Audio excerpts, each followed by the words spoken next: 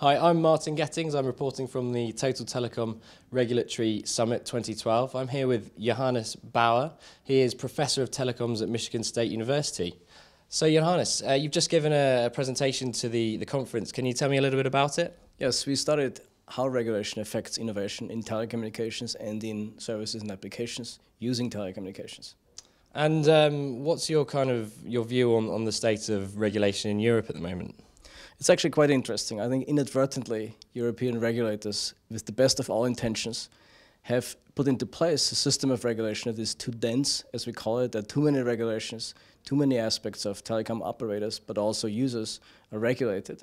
And as a result, innovators cannot experiment as much as they would like to, and inadvertently the innovation rate overall is reduced. So do you think there are examples from the States or elsewhere in around the world which the European regulators could learn from? It's always difficult to really learn or imitate what others do, but if you emulate, if you try to take best practices from others, yes. And in terms of an entrepreneurial environment, the United States is one of those countries where regulation is not as dense as in Europe.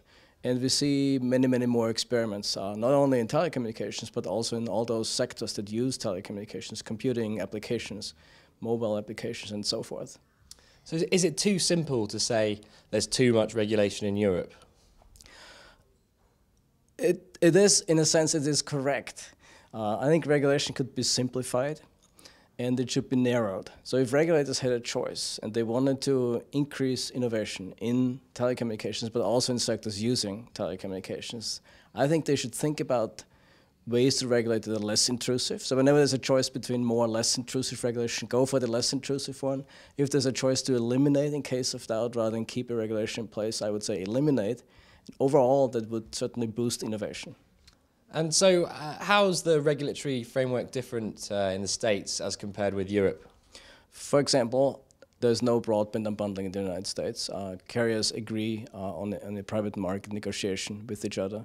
There are fewer regulation governing, for example, a relationship between networks and service providers.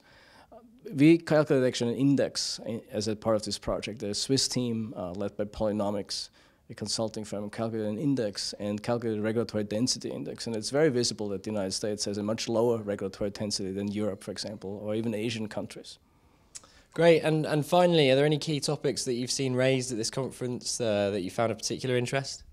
I think it's really interesting how regulators in Europe have become increasingly sensitive to the issue of investment into next-generation networks and innovation.